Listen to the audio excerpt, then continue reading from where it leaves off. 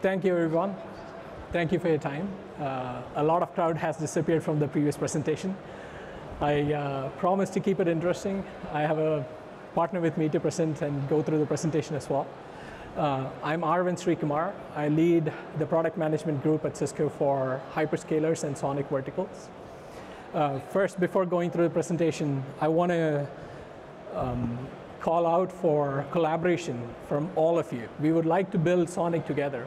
We are here to listen to you. So through the presentation, we are going to present what SONiC means for Cisco's 8000 and Cisco itself.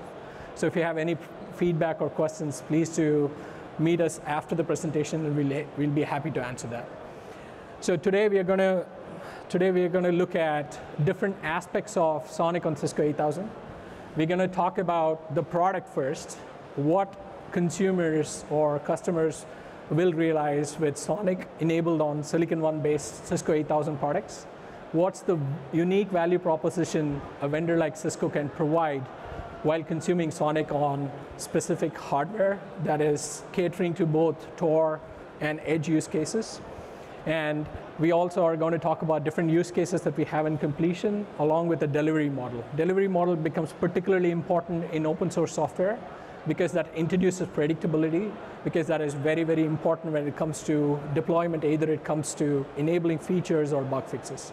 And at last, we're going to talk about open community, the contribution Cisco is making and continuing to make, and its commitment to furthering SONiC and open source NOSes like SONiC. With that being said, I want to jump straight into the product, but it makes a lot of sense while talking about product to talk about the design philosophy behind the product. When working with open source operating systems, the operating systems on hardware, and the operating system is not built by the vendor itself, we have to be very, very careful in balancing when we add code or add value prop and the things that can be perceived as value prop by vendors, but not so much by the customers. So the design philosophy that we are adopting when we build SONiC or build any product enabled for SONiC with SONiC on Cisco 8000 is to leverage what you can and only build what you must. So internally at Cisco, the hardware can be conceptualized, or we are conceptualizing the hardware consisting of 3 distinct layers. The 2 blue boxes represent the things and the product that is developed by Cisco, and the gray box on top is community contribution. So we start off by talking about the hardware. The hardware itself is based on one silicon, that is Silicon One, and different products and product lines that are built out of Silicon One.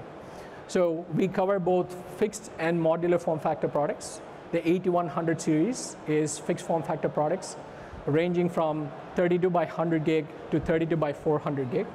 These are deployed across Tor or low buffer use cases. Now, if you want to compete in data center or complete a use case in any other segment in the market, we have to have high buffer, high scale systems as well.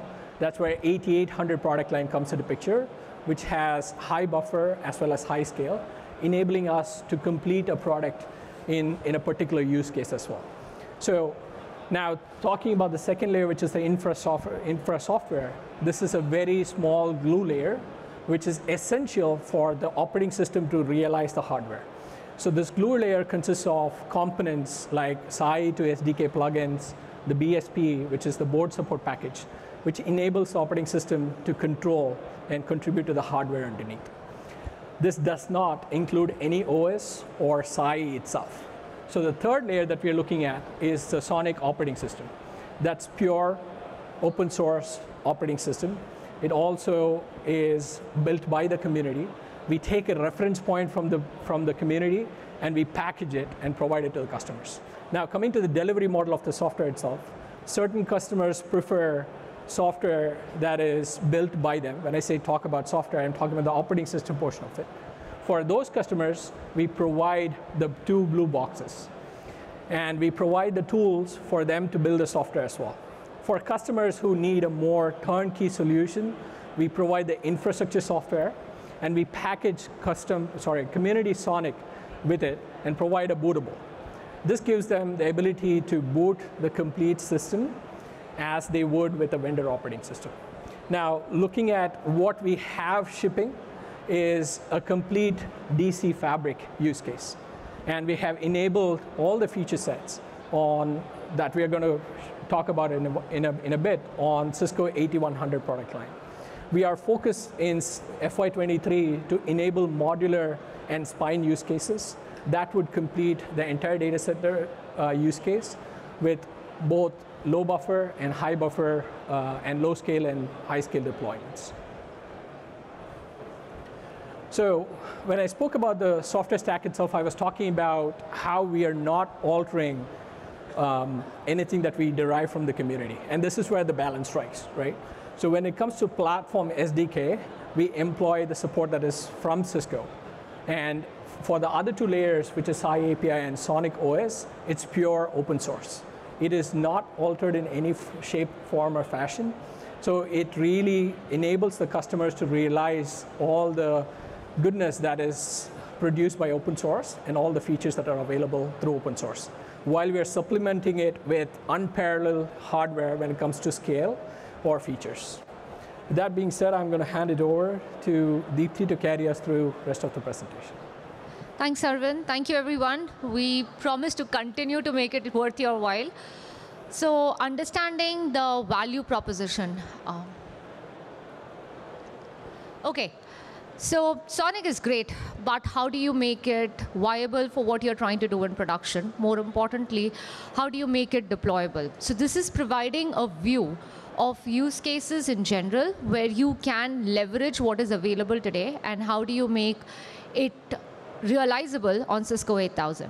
So data center fabric, data center interconnect, again, does not typically apply to a pure data center network, and we'll talk about this later during the presentation. If you are using a certain protocol component or components to build a specific 5-stage class architecture, whether it's based on IPBGP or an overlay like VXLAN, this is the amalgamation of product and technology that you can use to make it viable in production today. And that is what this particular stack is giving you a cross-sectional view on. As Aravind articulated earlier in the slides, there are form factors available for both the 100 gig and 400 gig portfolio and the upcoming 800 gig portfolio across fixed and modular form factors. And this is where we typically see them deployed or being positioned within the networks across different use cases. So particularly highlighting here the 32 by 100 gig and the 64 by 100 gig, which are common choices for positioning within your leaved spine architectures. Again, could be a CDN network, could be an IP fabric in a data center or an enterprise or a telco cloud. Same goes for lean edge use cases. The same set of features are portable because of the one SDK advantage that you get across the fixed and the modular form factors. So that is something that is being leveraged with SONiC to be able to take it to the next level.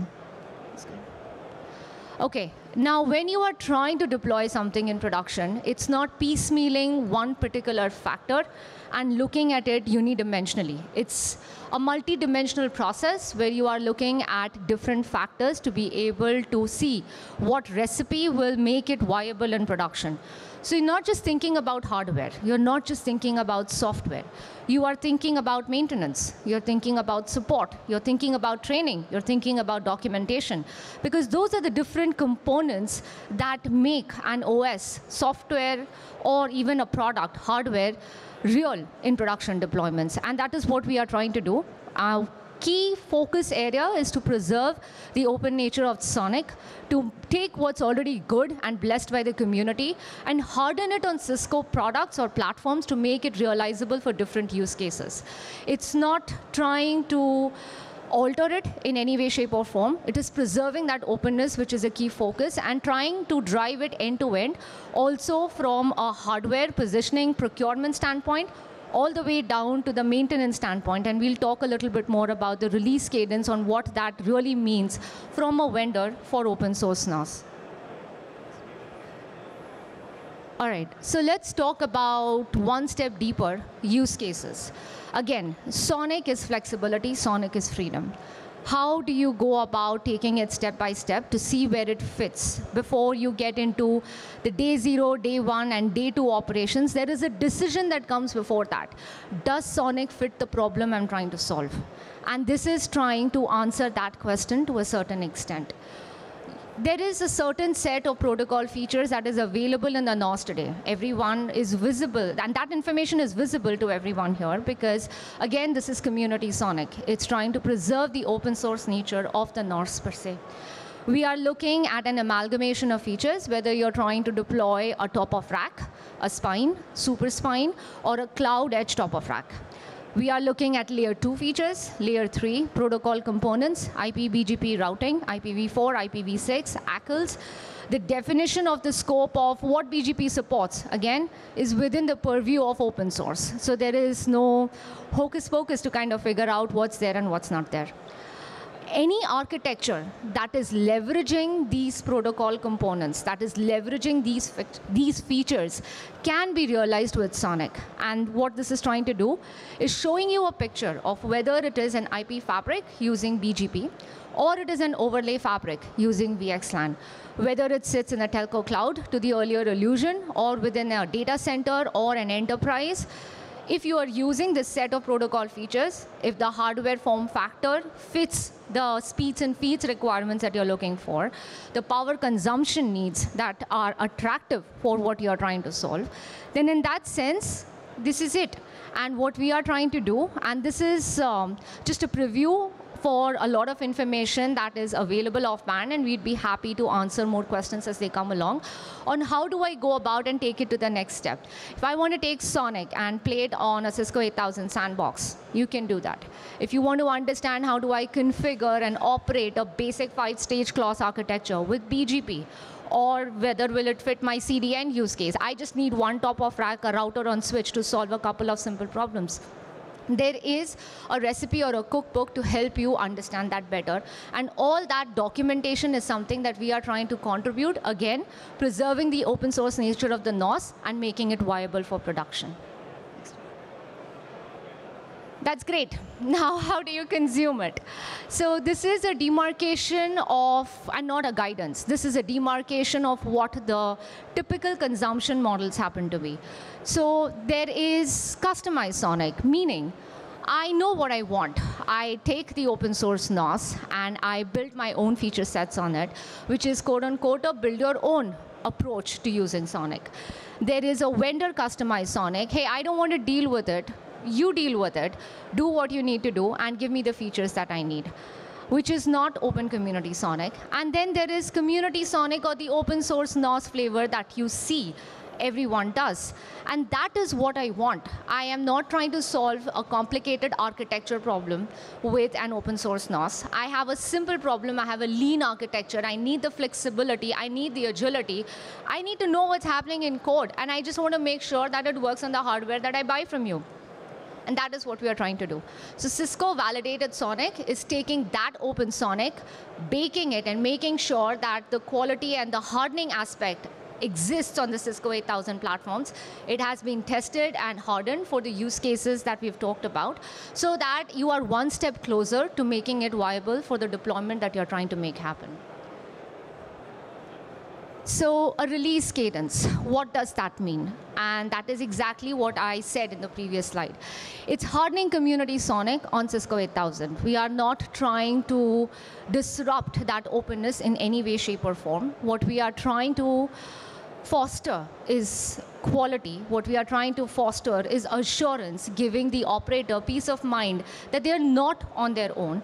And there is a validated release model to be able to back that up. Again, the focus is for this to not be a project that I'm just doing for fun. It's real. It's something that we are trying to make happen for production deployments.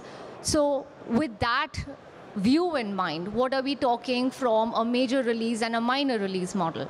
A major release that follows a SONiC train, that tries to go about supporting that same SONiC code branch that you see available on the open source community, and making sure that it's validated on Cisco 8000. And some of these numbers depict a very recent trains that are out there in the community right now. The minor releases per se are trying to facilitate and foster production type issues. I have a small fix here and there. I don't want to wait for the next quarter or the next 6 months. These are production problems. These are real problems. And here is a model packed up to be able to assure operators peace of mind that yes, we are with you in this approach, and there is partnership to be able to collaborate into making this happen. And this is just a preview on what is it that we are doing within the community. Again, we are very happy to be collaborating with other operators and vendors alike on making a NOS realizable for wider consumption. These are some of the initiatives or areas that we have recently participated and engaged in. And thank you very much for your support. Again, this is like Aravind alluded to at the very beginning, we are looking to collaborate. This is also a call out for partnership and ideas from operators and consumers alike on what is it that you would like to see better on areas of growth and improvement. And we would be able to help you help us better. And that's about it. Hopefully it was worth your while. I see nobody napping, so it was a success. Thank you very much for your time. Thank you.